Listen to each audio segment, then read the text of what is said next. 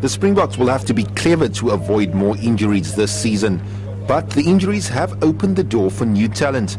With Skalkberger out for the rest of the year, his Stormers teammate Sia Khaleesi could play a big part for the Boks this year. I had to take an opportunity when one of the guys got injured, and I feel confident I can do what I've been doing in Super 15. Obviously I have to work a bit harder and get better to help out the Springbok team. Lions front rower Pat Sillier is another rookie looking to become a regular in the Boks squad. What counts in his favour is that he can pack down on both sides of the front row.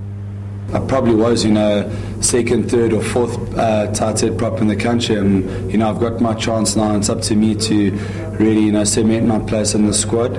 I know Cooney got injured, and, sadly for him, he played some awesome rugby, but I get my chance now. With Lock Eben Etzebeth, also doubtful veteran Bakkies Botha could find himself back in the frame. Etzebeth has a hip injury and consulted a specialist in Johannesburg today, after which a decision will be made.